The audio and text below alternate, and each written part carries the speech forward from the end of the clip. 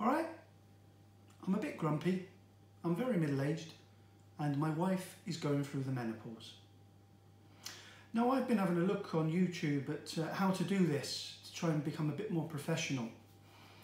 And one of the things that they say you need is good lighting. You can get these illuminating rings that your mobile phone sits in the middle of, which gives you a good effect. That and a good location are two of the most important things. But as you can see, I'm in a dark kitchen with a big clock behind me and my shadow is probably on the wall. I'm still winging it, but I'm going to dive right on in. I do the shopping. I go once a week. This started a couple of years ago. My wife's previous job, she used to have to do a Saturday, not every Saturday, but I took it upon myself to try and help out and get the shopping done. I quite enjoy it. I get up early, I get in, chuck all the stuff in the trolley and I get home. It's easy because we seem to buy the same stuff each week, which is another bone of contention which I probably will address at another time. But for now, we'll just get on to the more important things. Like I say, I'm in and out. I don't hang about. I know what I'm looking for. Sometimes they'll move things. Now, being middle-aged, that can confuse me a bit, but I'll find it and I'm okay with that. 5-10 minutes and I'm still home. Now, my wife has got another job where she doesn't have to work a Saturday and she likes to come shopping with me now, which is great because it gets us both out of the house and we get to spend some time together. But there is a problem with that. The first one is we spend twice as much money. And the second one is we seem to take about 2 to 3 hours doing a shopping trip. The reason for this is my wife likes a bargain, which means she has to walk down every aisle looking at every shelf and looking at every item on those shelves. There's nothing wrong with a bargain, but we don't need it. But a bargain's a bargain, and if you're saving money, we'll get it anyway. I've had a bit of an idea when it comes to shopping that I just would like to discuss now, which is this. There's lots of pensioners seem to congregate in these supermarkets. Now, nothing against the elderly because I'm halfway there myself. But they seem to stop and have a conversation with each other. Now, they've probably seen each other all week because they've got nothing better to do. And they've probably had the same conversation each time. Starts off with just 2 of them, but before you know it, they seem to gather and multiply. The horde of the undead, as I like to call them.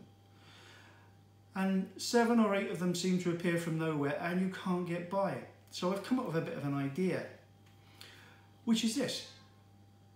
They should make trolleys with a little electric bar on the front, hooked up to a battery that the supermarkets can charge up overnight.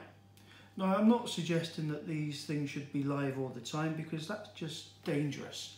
You'll be just barging into people, everyone will be electrocuted, and sometimes I wander off just to pick something up when there's a bit of a crowd there and I'll probably electrocute myself. So that's not a good idea. But what about if there was a little button on the bar?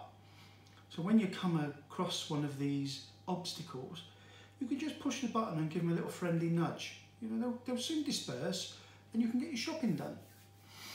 Now, that goes for the hordes of the undead, but it also goes for the other hindrance in supermarkets, which are the mums with their children, 2, 3, 4 of them that are running round, rings around the trolley, all around the supermarket, shouting and screaming, and she ends up shouting at them and such on. And also the men who are out with their kids, the men who are oblivious that they've even got children that seem to be wandering down while the kids are doing their own thing.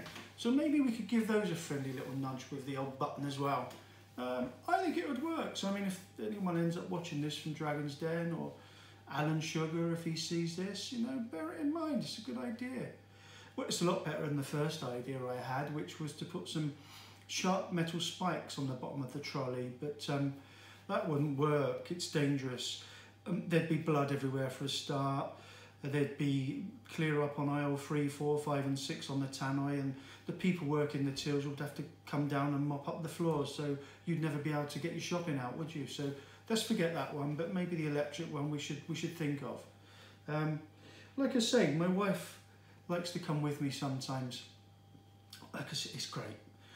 But apart from having to look at every single item on every single shelf, she also likes to look at when you go to the German supermarkets, they've got these weird and wonderful items in the middle aisles, which could be anything. A pair of roller skates next to a microwave, next to a rubber dinghy, next to an electric organ, next to compression tights. Nice to see, nice to have a look, but let's not waste our time. But what my wife does like, well, there's no other way of saying it, she likes a candle. She loves a candle. Now, we live in the modern world, we've got electricity, we've got LED lights, we've got energy saving lights everywhere. But on a Saturday night, our living room is like a dungeon from Game of Thrones. Smells lovely though. The other thing she likes is sticks in bottles of perfume, or diffusers I think is the proper word, but they're basically sticks in a bottle of perfume. Nothing wrong with that, they're lovely, they make the house smell lovely. Downstairs toilet, we've got at least 2 in there. But when she is looking at these items on the shelves, she has to smell it. Again, nothing wrong with that. You need to know what you're buying. But 1 or 2 I could understand. But then I've got to smell it. It's nice, isn't it? Yes, lovely. Second one, oh, what about that one? Lovely. Third one, yeah, pretty much same as the other one. But after about 17 of these, not only can I not smell the difference between them, but I've also lost the will to live. Not only that, but these pensioners that are chatting amongst themselves, there's 20 to 30 of them now. We're not leaving that supermarket, and if we do, we're not getting out of the car park. That's shopping. Now, my wife is going through the menopause. Like I said before, it's an awful thing. It's an awful thing to watch. It's an awful thing to go through. She has become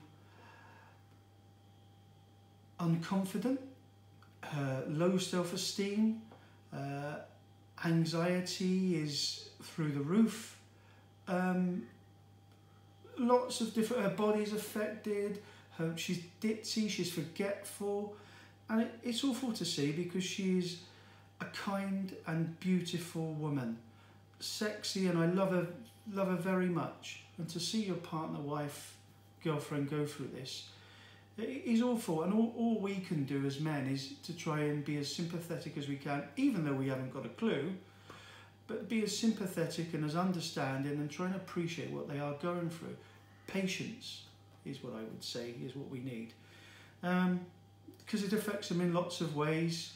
Like I say, we'll look at this another time in more depth of how we can help there and try to be more understanding, but it is awful to witness and go through with them. And when I say go through with them, us men go through our own sort of thing as well. It doesn't compare at all, not in the slightest. But I've got a couple of friends that are going through what I could only describe as a midlife crisis. Now, like I say, it doesn't change their bodies like the menopause does, but it does affect their minds. And it's quite sad to see when you see a 50-year-old bloke trying to dress and act like he's 18 again. Well, it's pathetic, really. Luckily, I've not gone through that, and I can't see myself going through that because I'm aware of it. But you never know. But the one thing I am going through at the moment, which I'd like to talk about, is it's what I call grumpophobia. Now, agoraphobia is a proper illness, and it's people that are scared or fear the outside or open spaces. Now, I'm not scared to go out the house and I don't fear open spaces, but I just can't be bothered to leave the house, and that sounds ridiculous. I know it does, and I'm aware of it because my wife makes me aware of it. But I work a week, I travel around a lot, and when I get home at the weekends I have a bottle of wine, sometimes 2, and watch a film, and I'm happy in the comfort of my own surroundings. But it has and is becoming a bit of an issue which I need to address. And again, I'll probably talk a bit more in depth about this at another time. Anyway, I think we've pretty much covered that I'm still grumpy, still middle-aged, and my wife is still going through the menopause. So for now, I think I'll leave it at that. Ta-da!